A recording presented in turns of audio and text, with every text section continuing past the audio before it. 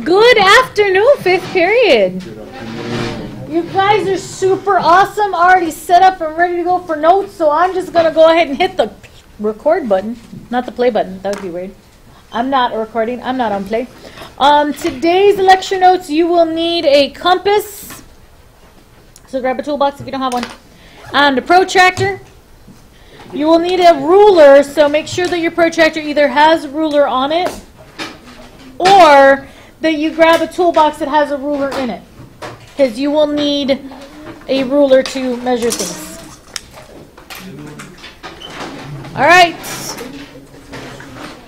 Today's lecture is called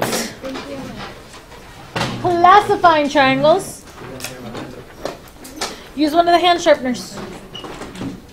And the objective, your quick summary for today is I will classify triangles by sides and angles. So I'm going to go over the vocab super fast, and then we'll get to applying them and talking about the different ways that this can look. So let's start off with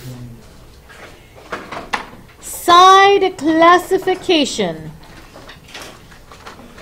Plural, because there's more than one of them. All right, the first side classification is the scalene triangle. And in order for a triangle to be allowed into the scalene triangle club, this triangle, whoops, too far. There we go. This triangle, in order to be allowed into the club, needs to have no sides congruent. All right. The other triangle club is the isosceles triangle club. In order to be allowed to play in the isosceles triangle club, a triangle must have scalene. In order to be part of the isosceles triangle club, triangle has to have at least two sides congruent. And in order to be a part of the elite equilateral triangle club, a triangle must have all sides congruent.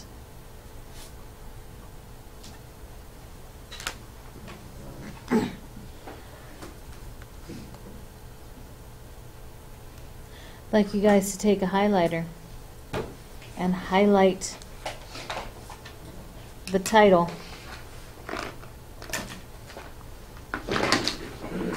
Mine smudged a little bit. And then underline the names of the clubs, these vocabulary words. All right, so these are the three different types of triangles that we could have by their side lengths. The scalene, those sides aren't congruent. The isosceles, we got at least two of them that are congruent. And then the equilateral, where all of them are congruent.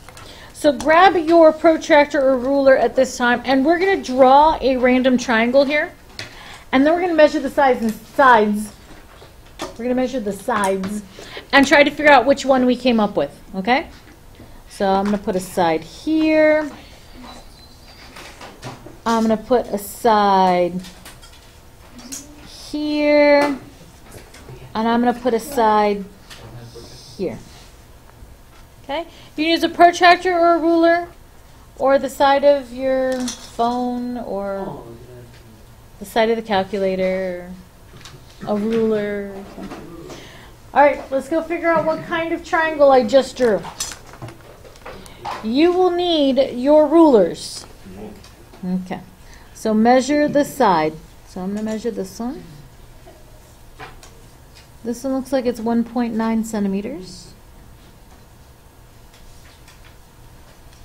Okay, I'm going to measure the side.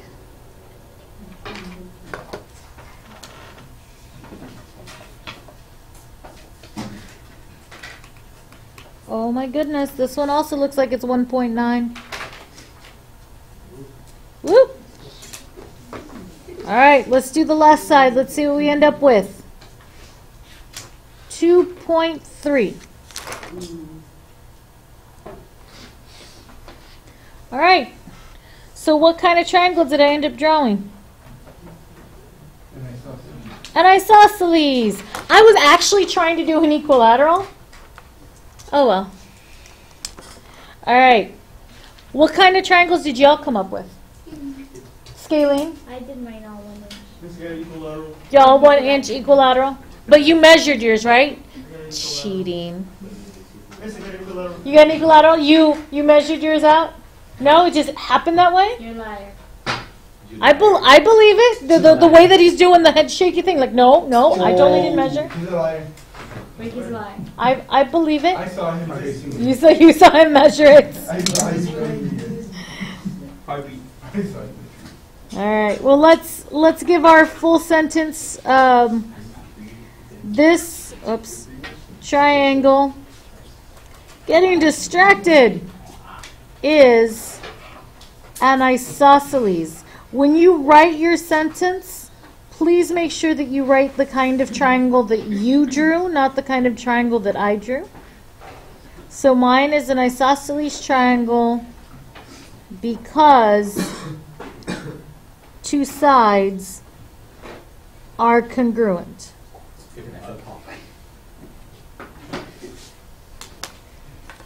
If you drew one of the scalene, you'll want to write that no sides are congruent. If you drew an equilateral, you'll want to write that all sides are congruent. And congratulations to those of you who did it. Even though one cheated. It's okay. You know what? You did good. You did good. GG, girl, you did good. All right, put a bar there, a little topic changer bar. Send it all the way across, even into your margin.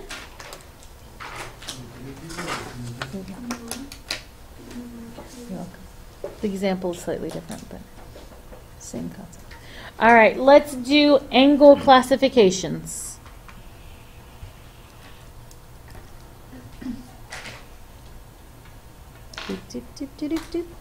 All right, we have 4 of them, so we're going to go real fast through all 4 of these.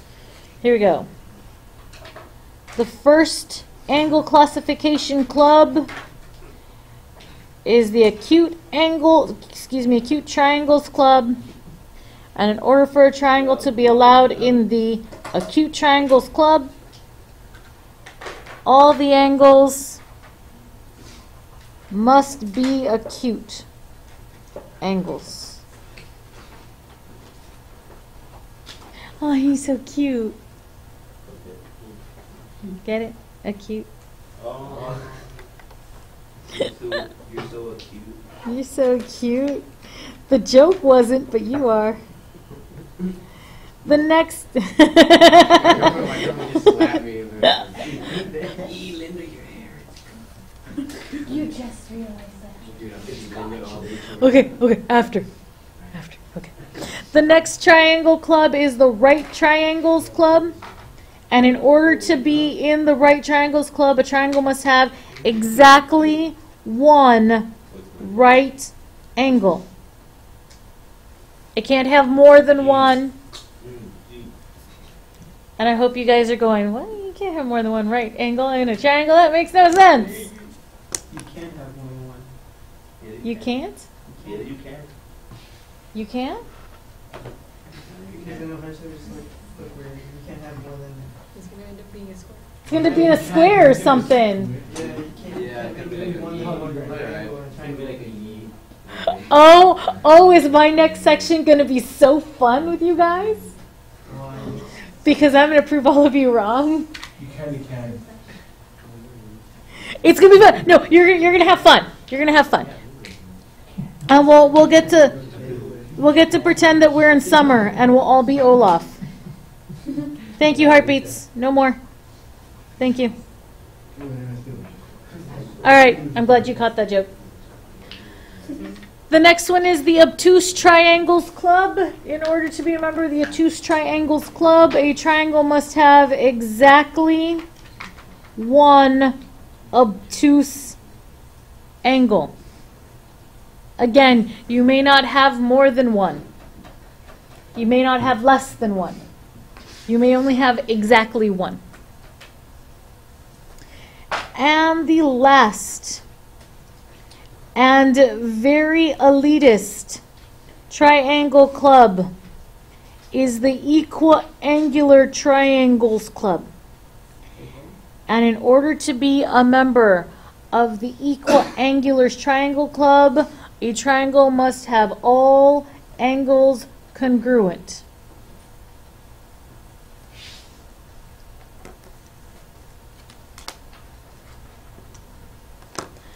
At this time, using your straight edge, I want you to pick one of the 4 types of triangles, classifications by angles, and I want you to freehand, using the straight edge to help you out, to make them straight, a triangle that you think is that one that you want it to be, and then we're going to measure the angles and see how well you did. You know what, I'm going to try for an equiangular again.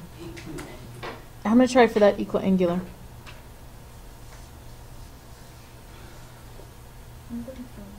You're going for a right. Okay, not a left. Okay. And not a wrong one either.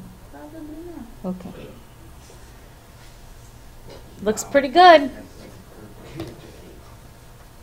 Well, of course it's a perfect triangle. It's got 3 sides and I used a straight edge. Snap. But now the question is it equiangular? I don't know. I don't know. Okay, let's measure it. And I'm going to use the help of a little sheet of paper that I happen to have floating around on my desk to help me out. So I'm going to line up my vertex viewer and one of my sides. And then I'm going to take my paper, and this angle is 58 degrees.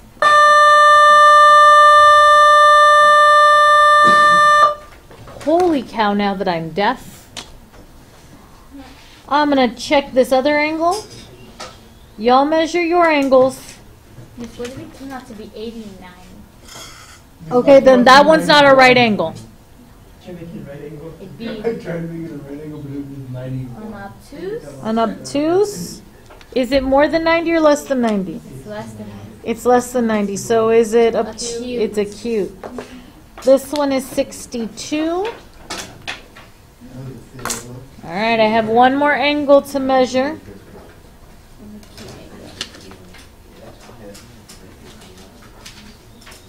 So do you put this as an acute angle because Yep, and this one's 60. I have 89.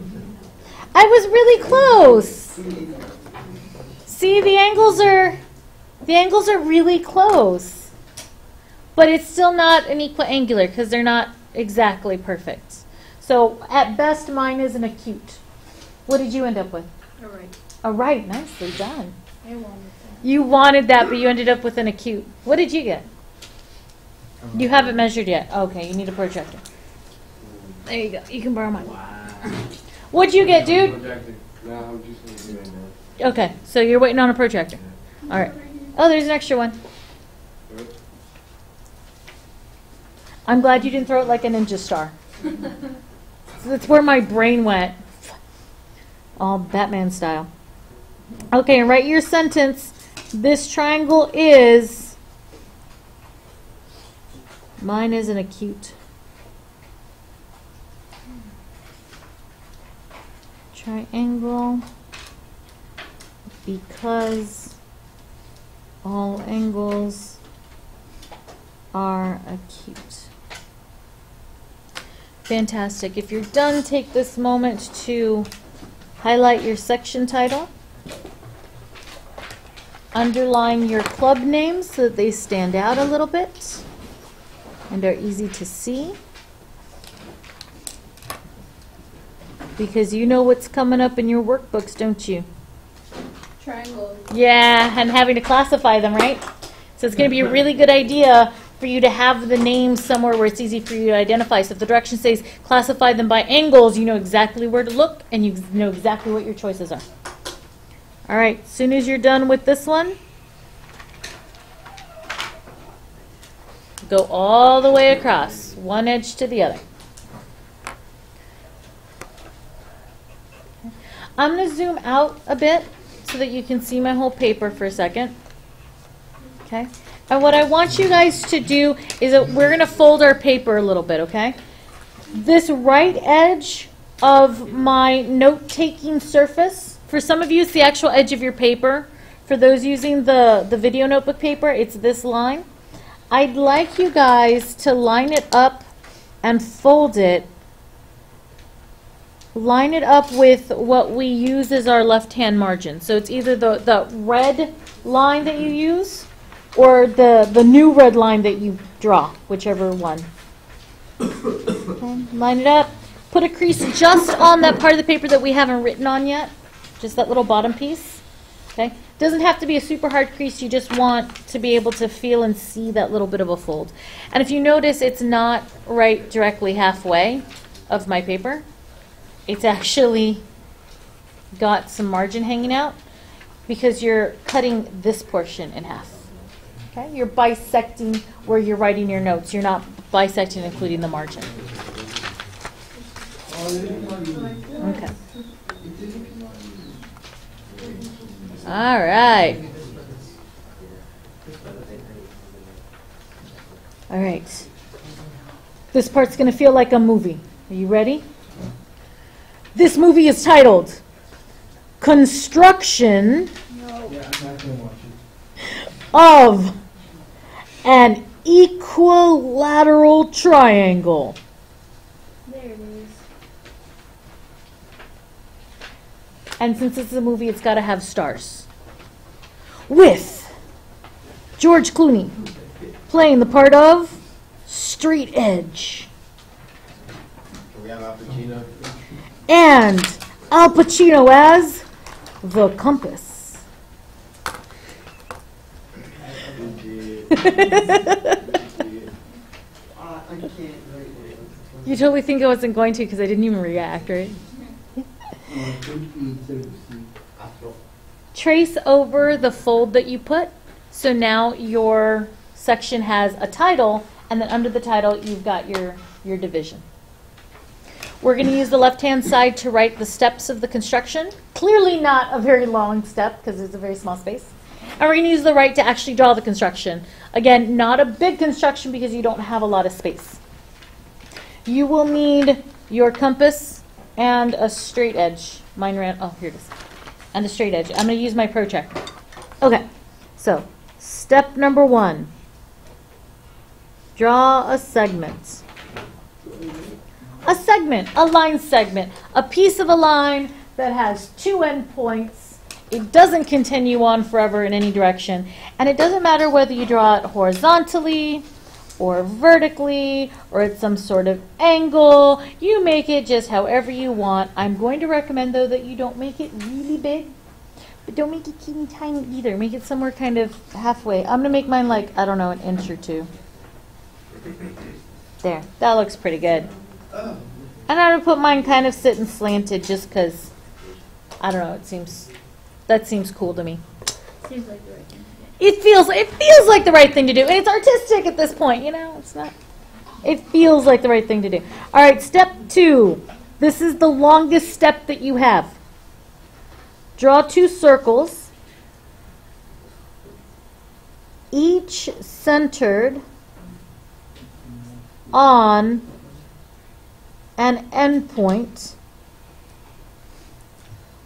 with radius congruent to the segment.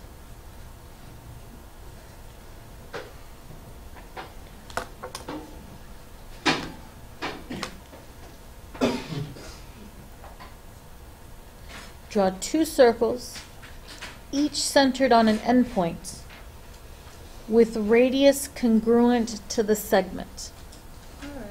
All right?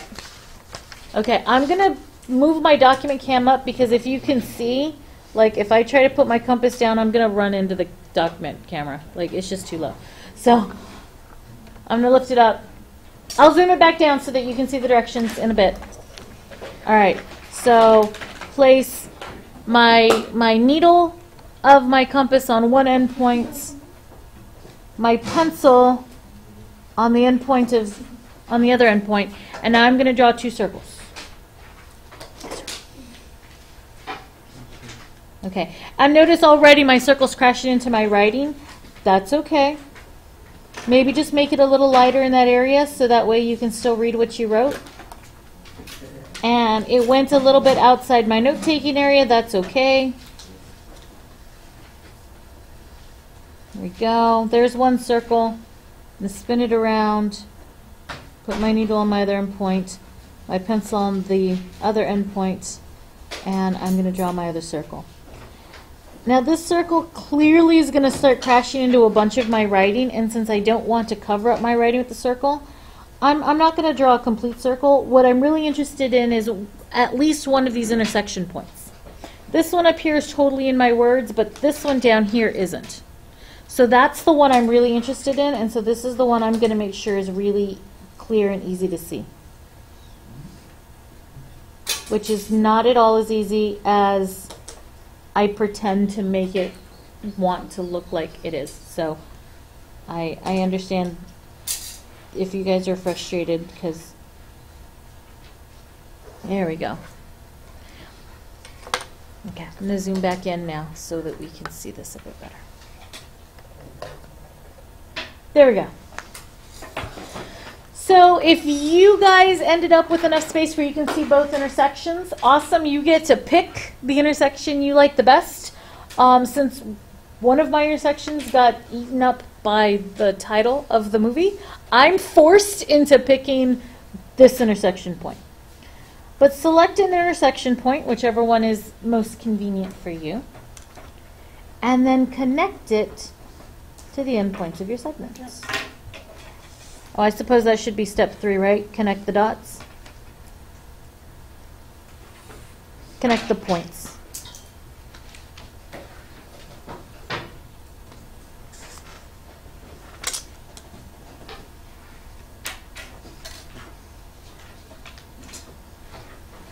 Ta-da! The title said we should have constructed an equilateral triangle. Remember, for gentlemen, later. In order for it to be an equilateral triangle, all the sides need to be congruent. So I'm going to take my compass. There's the length of that side. Now notice I'm not measuring like with a ruler and units anything. I'm just taking my compass. And if I did this right, all those other 2 sides are totally going to be the same length without me having to adjust my compass. Bam! One more. Bam! It looks like a magic trick, but it totally isn't. Especially when I bring my compass up, it's like, look, it's too big and super wide, and there's no way, and then I'm not moving. I know, that was really dumb. It does look bigger because when you push it forward, like when you It's up to the camera. closer. In art, that would be called perspective. This compass keeps moving. It keeps moving. I'm sorry, do you want to borrow mine? No. Okay. So all these sides are congruent. I'm going to mark it with my little line. So what club does this triangle belong to? The Equilateral Triangle Club. Awesome. So equilateral triangle. What other side classification clubs does this triangle belong to?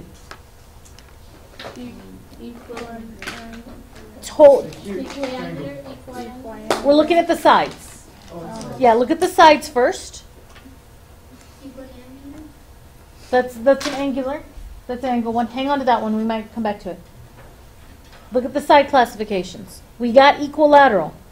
Could this thing be a scalene? Yeah, no way, because we got sides congruent. Could this be isosceles? You're saying yes, you're saying no. It can be. It can be because it has at least 2 sides congruent. Why can't it be isosceles? Because they have more than 2. Okay. The definition of isosceles says at least 2. So I don't care if there's more. It just can't be less. Does that make sense on the at least? wording? Okay. So yeah, let's put this as part of the isosceles triangle club. There we go. Now let's look at the angles. Y'all had said that some of these angles were, that it was an acute triangle because all of those angles look acute. They're kind of small. Yeah, I'll go with that. Now visually we can do it. We'll take your protractor and measure it just to be certain if you're not sure. But we'll go ahead and go with it for now. So we'll call this one also a member of the acute triangle club.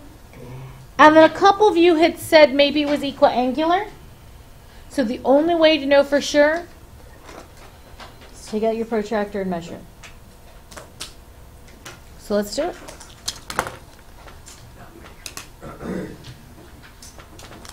Now the first time I did this construction, I got some like really bizarre numbers. They were really weird. Yeah, we're measuring. Now you want to make sure that when you're lining up your vertex in your vertex finder and you're lining up your base ray to measure your angle, that you try to make sure that you're as accurate as possible. You've got to kind of imagine that this triangle is like the foot of a bridge or the bottom part of a building.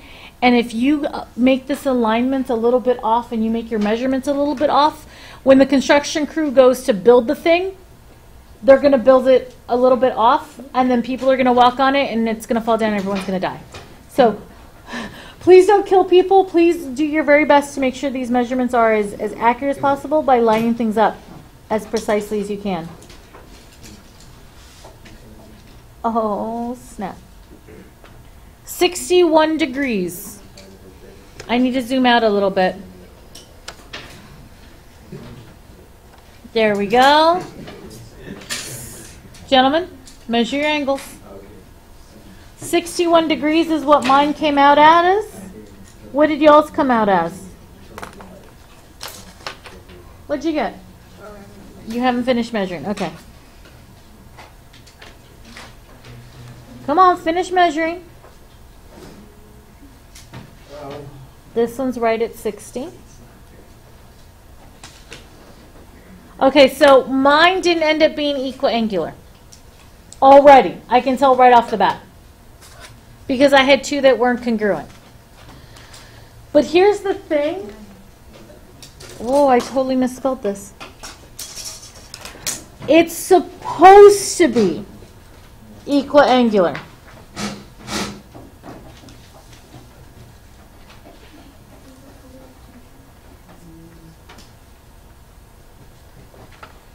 It's supposed to be an equiangular triangle.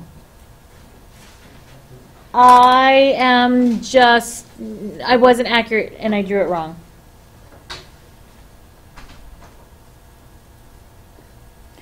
Oh well.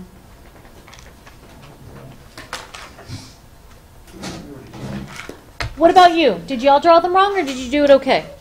Are all your angles 60 when you measured them?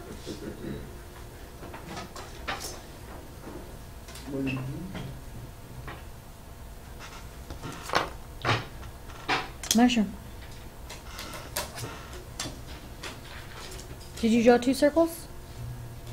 Did you draw your two circles? Yep.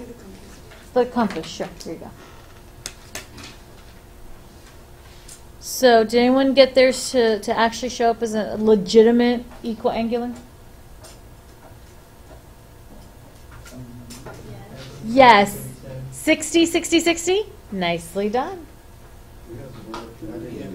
You haven't measured them yet? Oh, so you got like this? Yeah? Okay. Okay, yeah. And you know what? Yeah. Out of all the ones I've done so far, I've only had one that came out like legit and perfect. So, you know, it's especially for your first one. And that one wasn't my first one. It was like my fourth one. Yeah, but as long as they're close, we're good. Did you get yours right? Nice. Awesome. Well, that's all I have to say on triangle classification for the moment. We'll see you again tomorrow.